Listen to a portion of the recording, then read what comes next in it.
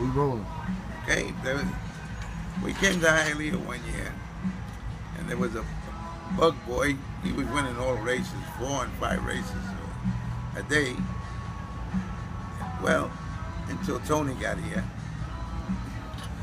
and we had a horse entered against him one day, and Tony comes to the jock's room dressed up in a sweatsuit and starts jumping rope.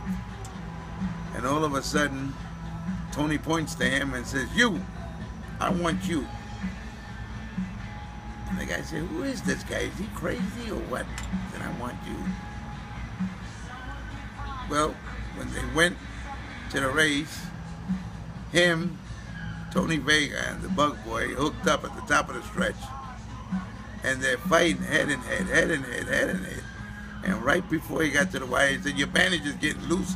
He stood up on the horse and Tony beat him a nose. And I think that was the biggest thing I ever seen in a rider do. And them knocked him out after the race. And we had to go to the stewards and everything, and he told the stewards, "You know something? If he curses me out the way he did the other day, I'm gonna knock him out again right here." 15 days and $500, Mr. Vega. And he said, "That I'll take it." Man, so he knocked the guy out after the race? He knocked him right out because he cursed him. He said, "Oh, you cursed me?" Boom! He gave him one shot.